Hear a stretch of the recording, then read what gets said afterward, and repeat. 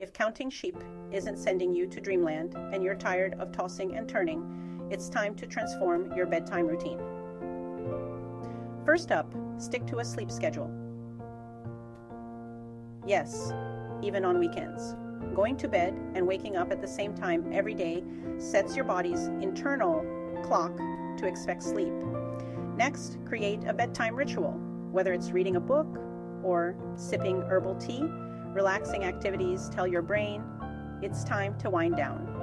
Moving on, watch what you eat and drink. Heavy meals and caffeine close to bedtime? Big no-no. They can keep you up. Instead, opt for something light if you're hungry. And here's a fun one. Get comfy. Invest in a good mattress and pillow. Your back will thank you.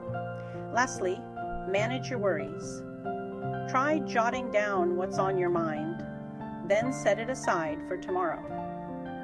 And hey, don't forget to hit like and subscribe for more life-changing tips. Sweet dreams.